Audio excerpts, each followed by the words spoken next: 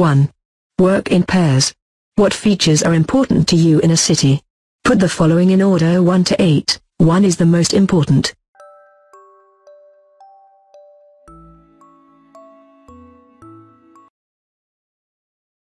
Two. Read the passage quickly and find the information to fill the blanks. Which is the best city in the world to live in? Every year, the Economist Intelligence Unit (EIU) conducts a fascinating survey to determine which cities around the world provide the best or worst living conditions. It uses factors such as climate, transport, education, safety, and recreational facilities in cities. It gives scores for each and ranks the cities in order from the best to the worst. For the year 2014, the top 10 cities came from Australia, Canada, Europe, and New Zealand.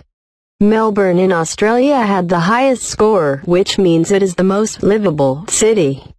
Some famous cities came in the top 20, such as Tokyo 19th and Paris 17th. Perhaps surprisingly, Osaka 13th had the best score in Asia. Cities with major conflicts tended to score the lowest. In these countries, living conditions were the most difficult or dangerous. Among the worst cities on the list were Dhaka in Bangladesh, Tripoli in Libya, and Douala in Cameroon.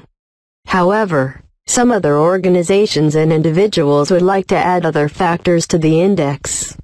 They say that a city's green space, urban sprawl, natural features, cultural attractions, convenience, and pollution should be added to the list.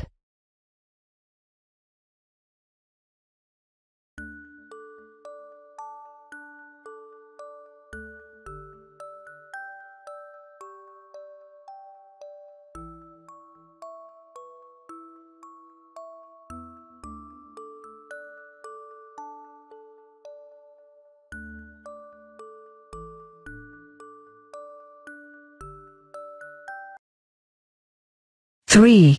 Read the passage again and answer the questions.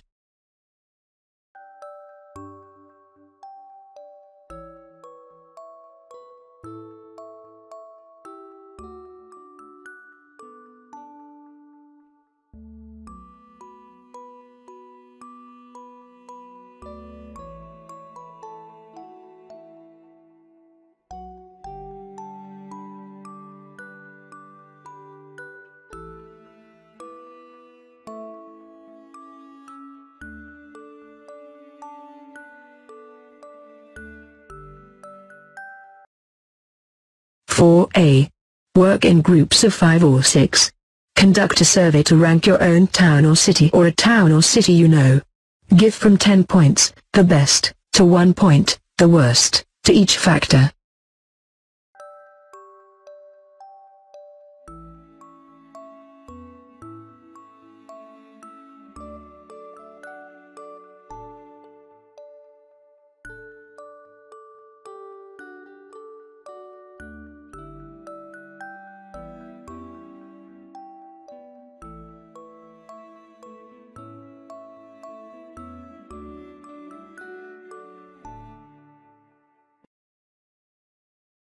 (4B). Work out the final result of your group. Then present it to the class. Is your group's result the same or different from that of other groups?